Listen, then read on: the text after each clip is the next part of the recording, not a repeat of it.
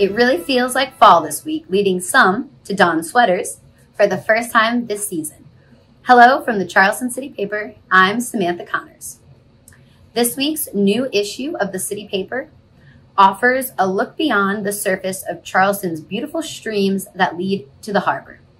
In a cover story, the City Paper unveils how 7 out of the 20 sites routinely monitored by Charleston Waterkeeper have failing levels of bacteria that serve as indicators for dangerous pathogens. Ugh.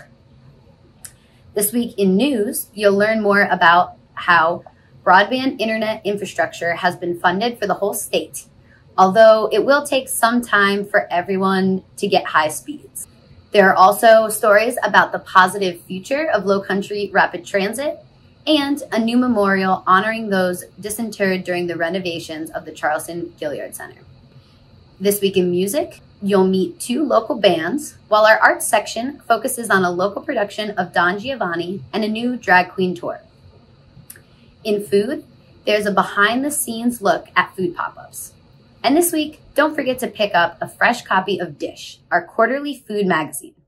In this issue, we share the area's top 50 restaurants and our new restaurant hot list. In our opinion section, read our endorsements of Dr. Annie Andrews and longtime leader Jim Clyburn for Congress. And there's a commentary on why things may be looking a little more optimistic. You can pick up a fresh printed copy of the City Paper at any of 800 locations around the area, or you can visit the paper online anytime at charlestoncitypaper.com to get more news, as well as funny cartoons by Steglin and Robert Ariel, as well as a killer crossword puzzle and our weekly music list.